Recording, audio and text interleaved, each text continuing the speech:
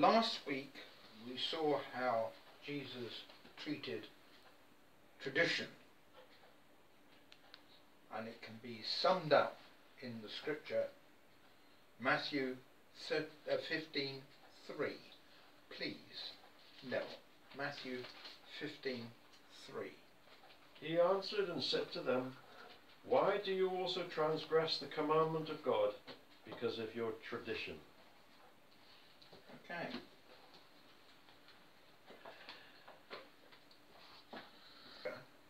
And we learned that an elder is a bishop or overseer, is a pastor or shepherd.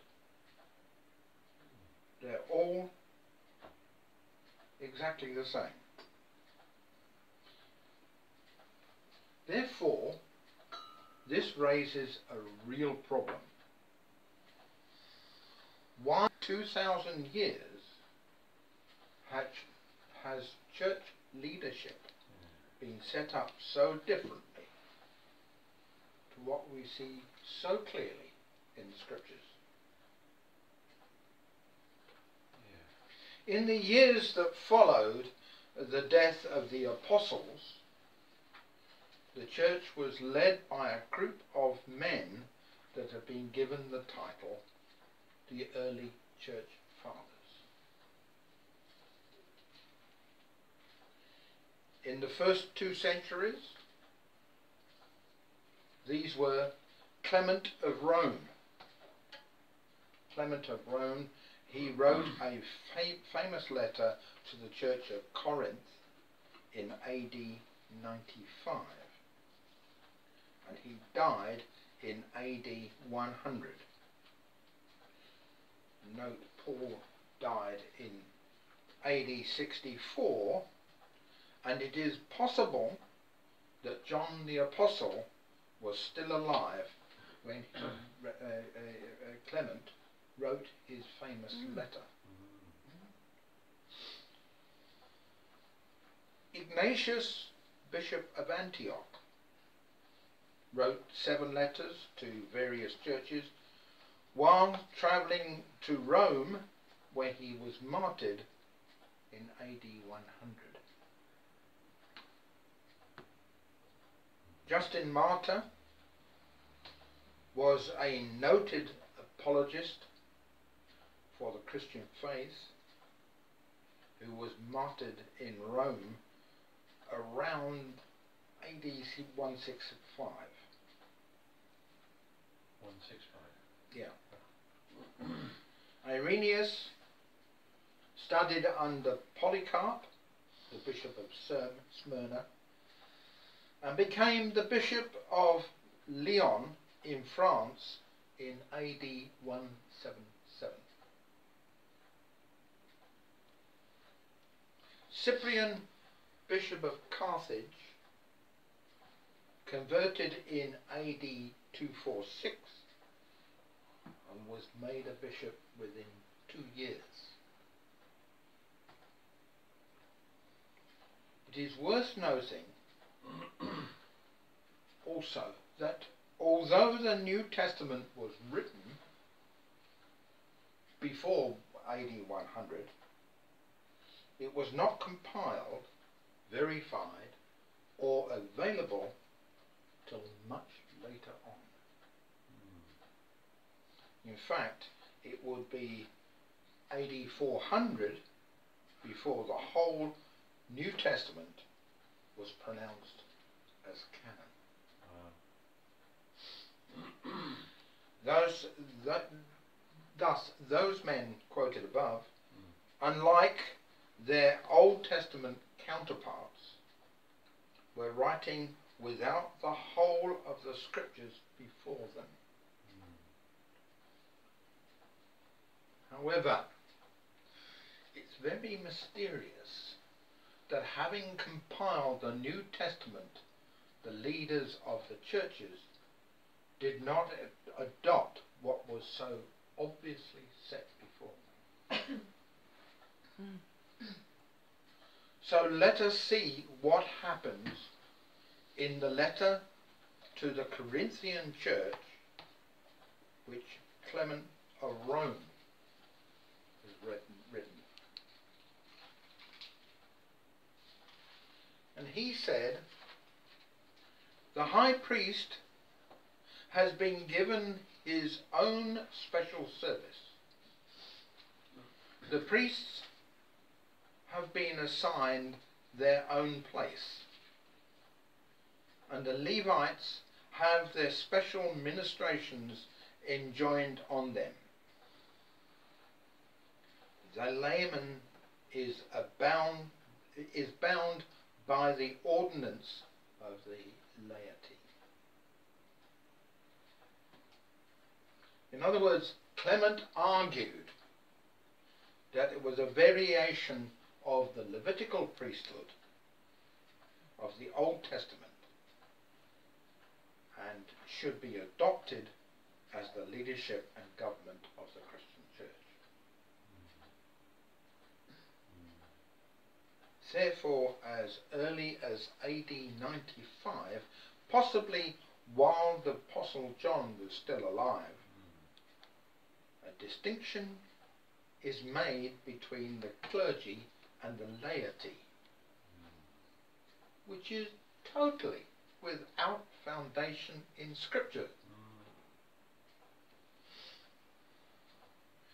Clement introduced the idea of a hierarchical priesthood, totally separate and distinct from the so-called laity. In spite of 1 Peter 2, 4 and 5. Please take 1 Peter 2, 4 and 5.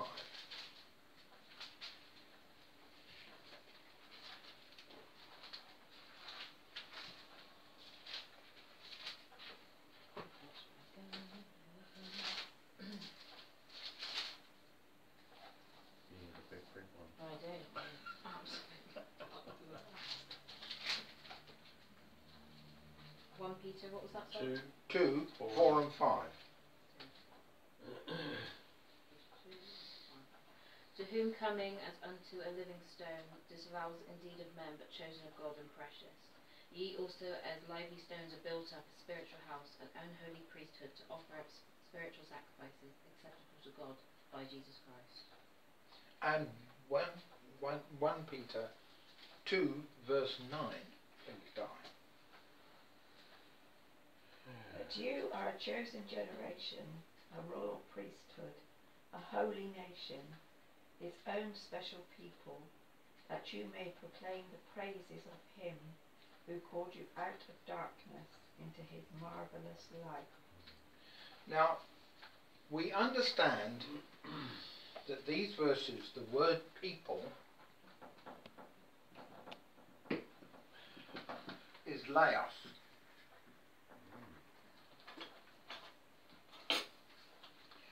From which we get our word laity. The same people referred to as laity, believers, are also called a royal priesthood, an unholy nation. As far as the New Testament is concerned, we are all priests. 1 Peter 5, 2 and 3, please Sheila. 1 Peter 5, 2 and 3. 1 Peter 5, 2 and 3. Shepherd the flock of God, which is among you, serving as overseers, not by compulsion, but willingly, not for dishonest gain, but eagerly, nor as being lords over those entrusted to you, but being examples to the flock. Yeah, that's a little bit different to the King James. Neither as 1 Peter 5:3, neither as being lords over God's heritage, but being examples to the flock. It's the same, but worded different. God's heritage is the King James Version translation of the Greek word kleros.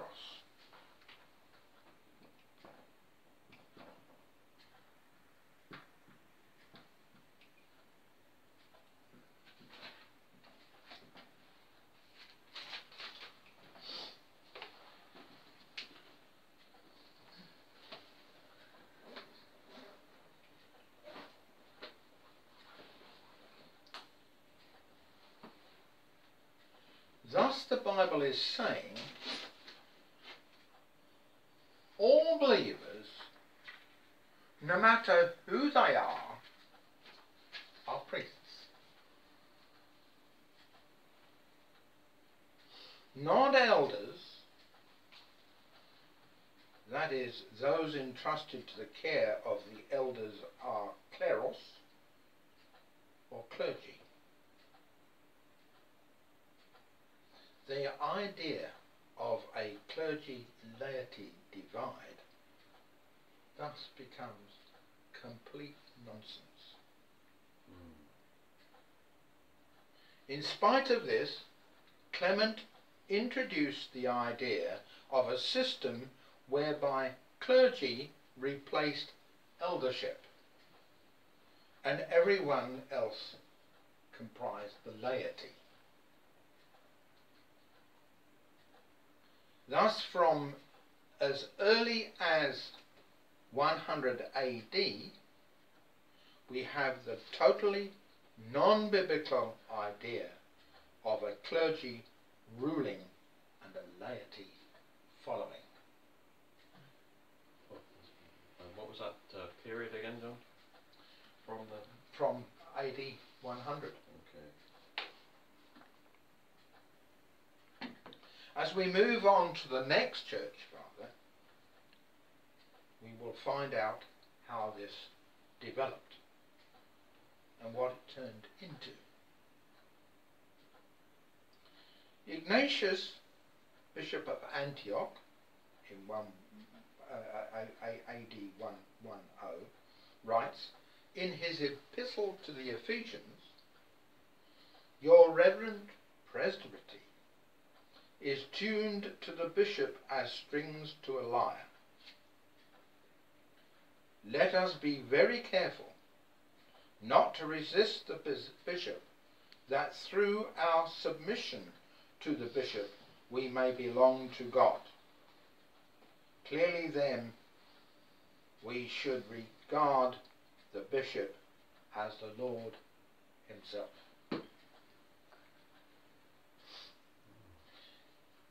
In his epistle to the Magnesians, he said, I advise you to be eager to always act in godly concord with the bishop, presiding as the counterpart of God, the presbyters as the counterpart of the council of the apostles. Thus, as the Lord did nothing without the Father being united with him, either by himself or by means of the apostles, so yet you must do nothing without the bishop or the presbyters. In his epistle to the Trallians,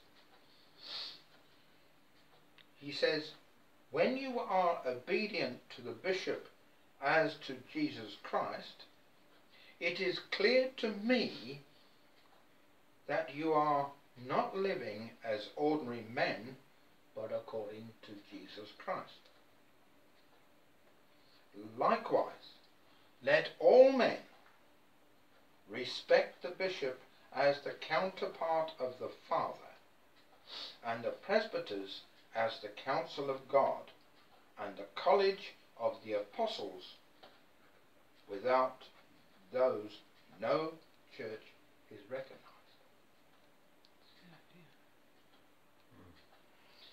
He wrote to an epistle to Smyrna, in which he says, all of you follow the bishop as Jesus Christ followed the Father.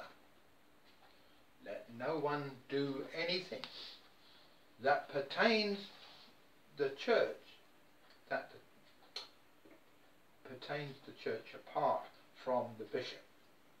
It is not permitted to baptize or to hold a love feast independently of the bishop. But whatever he approves, that is also well pleasing to God, that all your acts may be sure and valid. Now, incredible, Yeah. it seems. It took just 15 years from Clement of Rome, who started the idea of the church government by a priesthood, for that idea to be extended to include an increasing number of levels.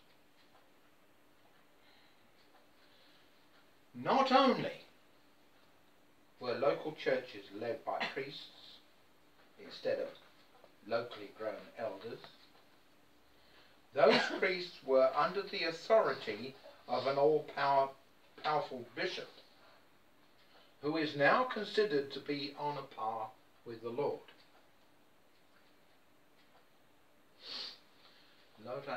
Not only can this not be substantiated from the writings of the New Testament, it would appear that this is exactly what they were designed to prevent. Thus the churches became controlled by a hierarchy of men, mere men, rather than knowing the leading of the Spirit through each believer who comprised the church.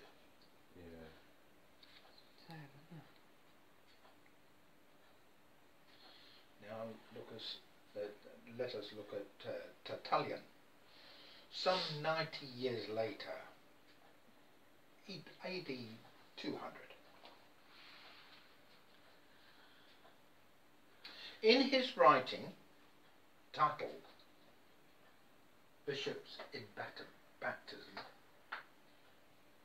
he says, the supreme priest, that is the bishop, has the right of conferring baptism.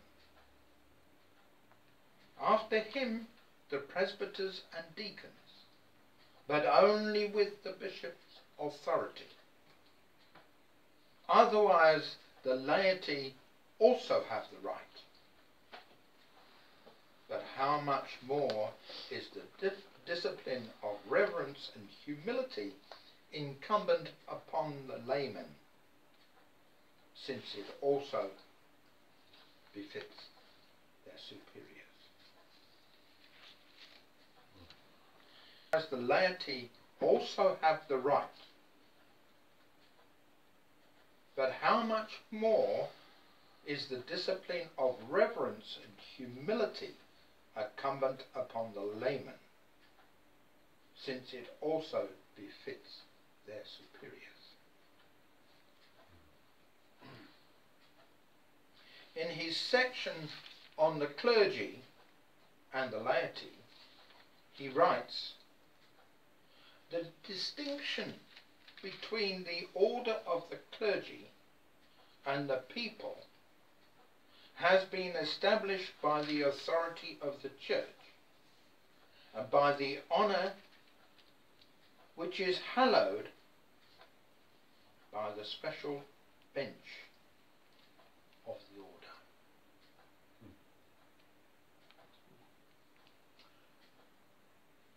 We should note two things. Priests are superior to the laity. And number two, church tradition is said to be authoritative. This is what they're saying. Yeah. In total contradiction to the writings of the New Testament, Churches are now being led and governed by a fully developed priesthood under the authority of a bishop. These men are considered to be superior to the laity, and most important of all, instead of the word of God, the final authority is said to be the church tradition as laid down and taught by the hierarchical priesthood. That priesthood should never have existed in the first place. Some 50 years later, Cyprian, Bishop of Carthage, and we're talking about AD 250, writing about the Eucharist says, if Christ Jesus, our Lord and God, is himself the high priest of God, the Father, and first offered himself as a sacrifice to the Father, and commanded this to be done in remembrance of himself, then assuredly the priest acts truly in Christ's stead. And when he reproaches what Christ did, when he reproduces what Christ did, he then offers a true and complete sacrifice to God the Father.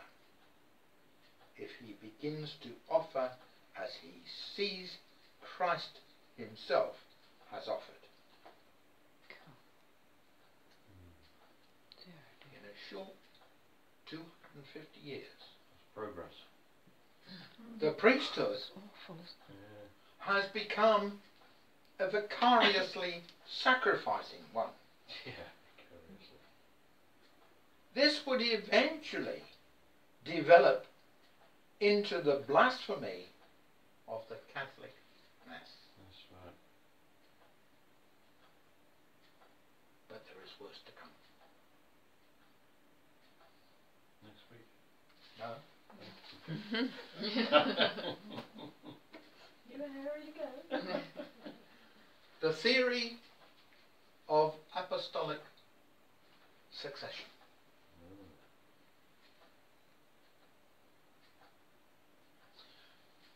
After all, how did the church fathers get away with the idea that they were in direct succession to the apostles? What reason did they give claiming such a doctrine? We must remember that the introduction of a priestly hierarchy gave bishops and priests such authority in the churches that any teachings they introduced, whether in line with Scripture or not, would be accepted without question.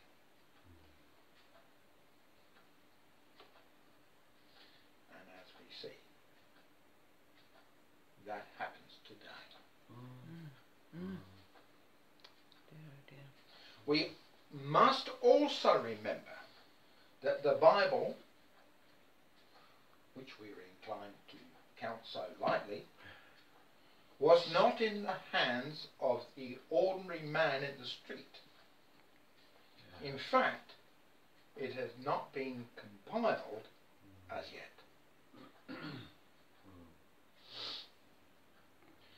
Also, it is good to remember that the early church fathers were fighting all sorts of heresies concerning Jesus himself and salvation. Every wind of doctrine was claimed to be spirit inspired. Jesus was not God, but an angel. Jesus was God, but had not come in the flesh. He was an apparition that took on human form. In fact, when you read 1 John, it is really, we have to remember that John is writing against sort of Doceticism, which is a form of Gnosticism. Gnosticism was on the rise, and they taught salvation was through secret knowledge. Anyone? Jesus said, I did nothing in secret. Exactly.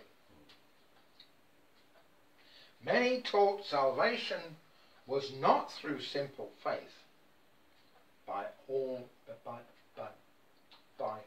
manner of works. Please remember, as we said earlier, that the New Testament was still not fully compiled. So how could they convince people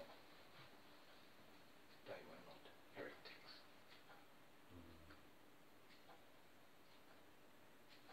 Dr. Jane Drain, I've got his book upstairs, is a scholar of renown. He is a lecturer at Aberdeen University, adjunct professor of the New Testament at Fuller Theological Seminary, California, and visiting professor at Morling College, Sydney. In his Introducing the New Testament, he writes, and it's a long section, but it is important to realize that the movement towards a more authoritarian church hierarchy originated in the fight against unacceptable beliefs. At a time when Gnostics were claiming a special authority because of their alleged endowment with the Spirit, it was important for the mainstream church to have its own clear source of power. It was a little practical use for the church leaders to claim, even though that if it may have been true, that they, rather than their opponents, were truly inspired by the Spirit. They needed something more than that, and they found it in the apostles. In the earliest period, supreme authority had rested with them. So they reasoned anyone with a recognized authority in the church must be succeeding to the position held by the apostles. They were the apostles' successors and could trace their office back in clear line of descent from the very earliest times. They stood in an apostolic succession. So we see that the fathers claimed that what they taught was correct, because they were in direct succession and line of authority from the original apostles. This was no problem when what they taught was scripturally based. But much of it was not. Clement of Rome again. The apostles received the gospel for us from the Lord Jesus Christ. Jesus the Christ was sent from God. Thus Christ is from God, the apostles from Christ. In both cases the process was orderly and derived from the will of God. The apostles appointed their first fruits after testing them by the Spirit to be the bishops and deacons for those who were going to believe. Clement's idea of a bishop was totally different to that of the apostles. We have noted that Ignatius stated that a bishop was a type of God, and the presbyters were a type of the apostles.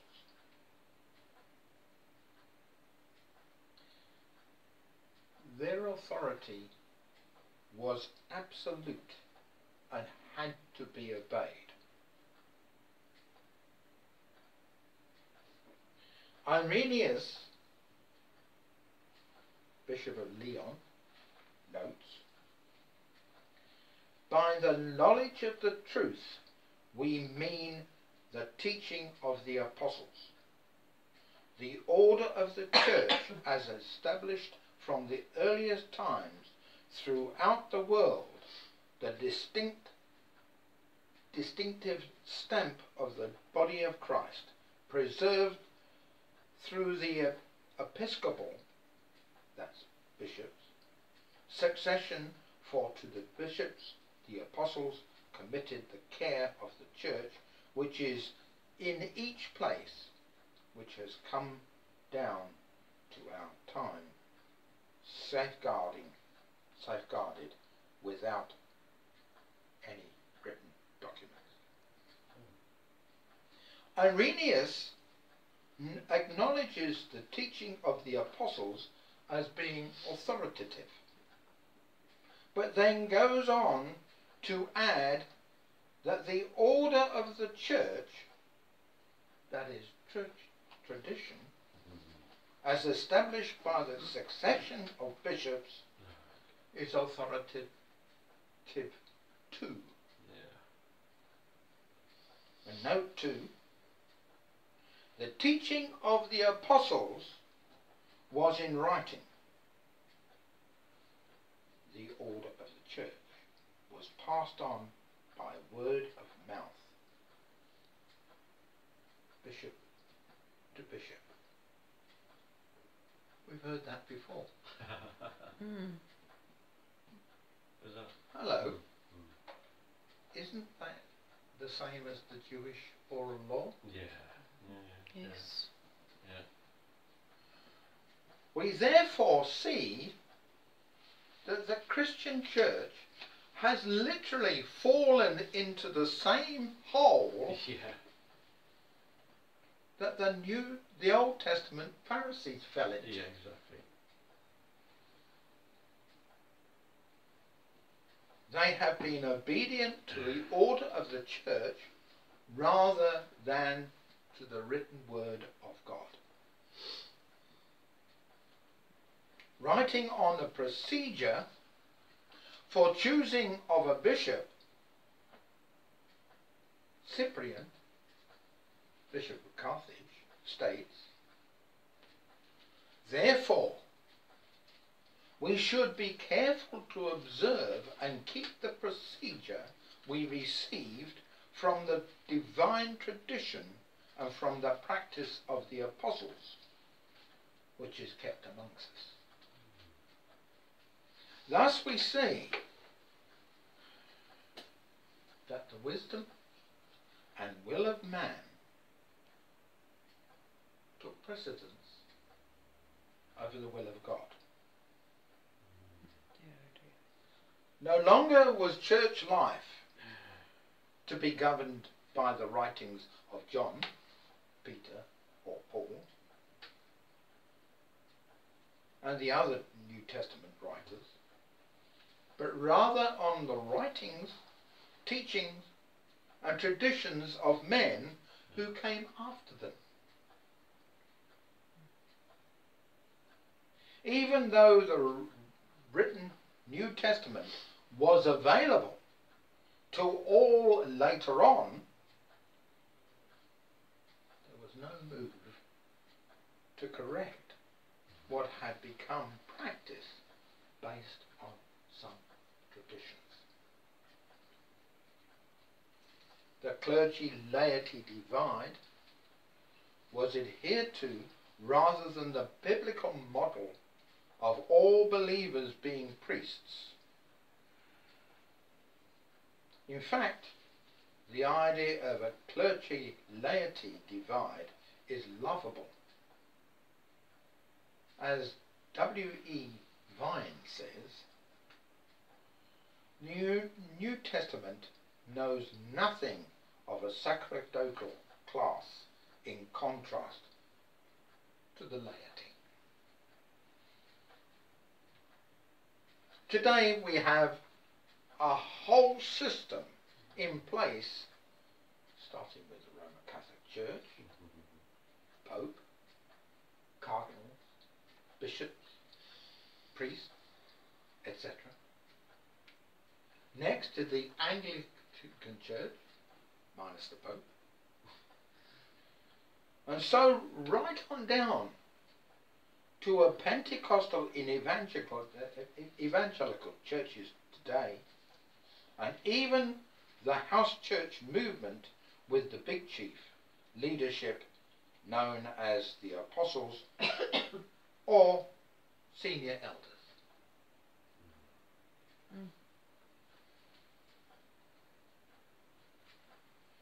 No matter who practices this type of leadership, Catholic, Protestant, Pentecostal or charismatic,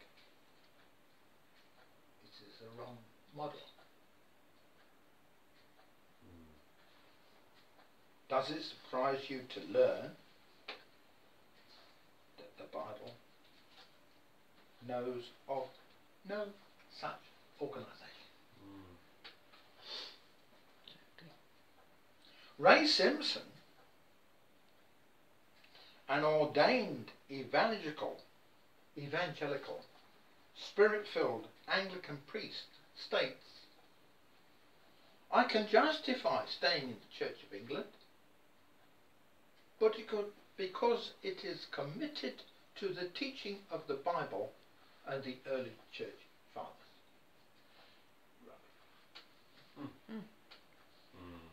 The fundamental difference between biblical and unbiblical church leader is that the former is a part of the church, whereas the latter is apart from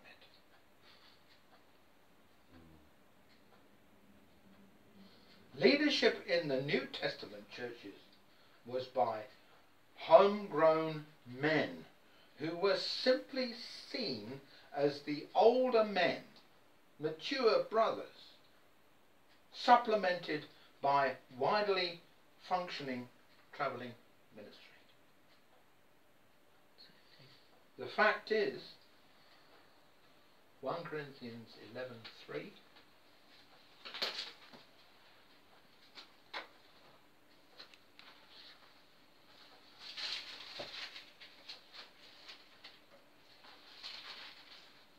first part, 1 Corinthians 11. But I want you to know that the head of every man is Christ. That's it. The head of every man is Christ. Thus churches were governed on the basis of a collective, consensual decision made by all those who were part of them.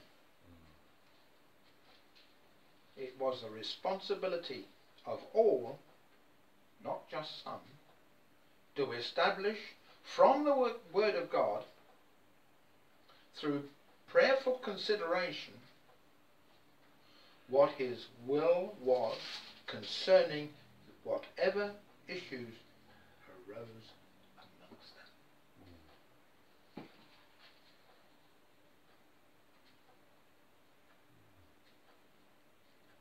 Any questions?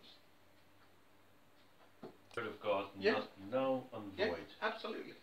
I'd like to find that, where that scripture is. Absolutely. By your traditions you have made the word of God null and void. This time. And for our learning. Yes, sir. It's a lot to take in. But Father, impress upon us what is right. And bless this food now. We ask in Jesus' name.